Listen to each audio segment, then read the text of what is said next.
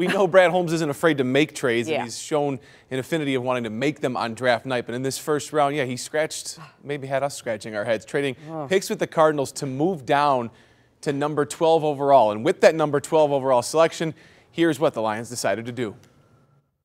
The Detroit Lions select Jahmyr Gibbs, running back, Alabama. Jahmyr Gibbs, a running back who can move with home run ability. He's a pass catcher and certainly an RB1, a starter of the future. Gibbs transferred to Alabama last season, running for 926 yards and catching 44 balls out of the backfield for over 400 yards. He is the first running back the Lions take in the first round since Javid Best in 2010. And speaking just moments ago, he said he was expecting to go in the 20s. He'll do everything he can to make Lions fans proud. A look at the full trade details. The Lions move down 6 spots and pick up a second rounder, 34th overall. Those were the initial details that came with rave reviews. But then we learned the Lions also gave up a 3rd rounder in the process. Detroit's backfield is loaded.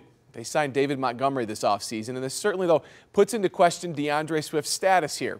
Unless Brad Holmes and Dan Campbell really envision weapon after weapon loading up. And certainly Dan Campbell knows a thing or two about a loaded backfield in New Orleans with Alvin Kamara, Mark Ingram, and a rotating 3rd running back.